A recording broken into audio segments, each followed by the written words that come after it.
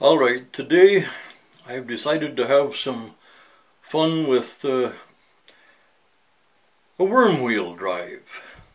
Now, I had seen this done on one of the other forums, I can't remember which one, where you used a tap mounted in the chuck to cut a wormwheel.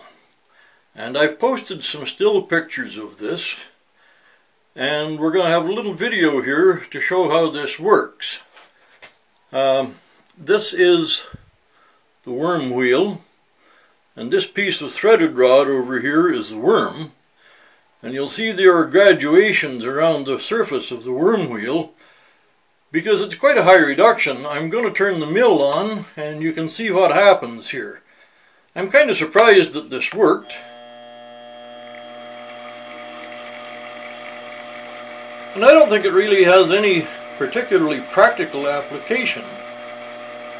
But it's quite interesting to see that you can cut a worm wheel with I used a 3/8/16 tap, and that's a 3/8/16 threaded rod in there that's being driven, and you can see that the wormwheel is being rotated by it. As I say, that may not have any practical application except in the world of model engineering, but I thought it was rather neat. I thought you'd be interested in seeing that.